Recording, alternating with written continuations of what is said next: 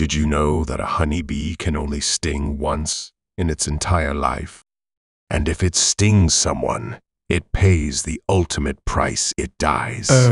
Here's what happens. When the bee stings, its barbed stinger gets stuck in the skin, leaving the stinger and venom sac behind. It's a painful sacrifice for the bee, but it doesn't stop there. The bee releases an alarm pheromone, calling its fellow bees to defend against the danger. Unfortunately, the bee's stinger is connected to its vital organs, so it can't survive without it.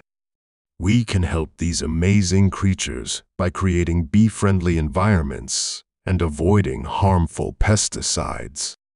Let's protect the honeybees and make our world a better place.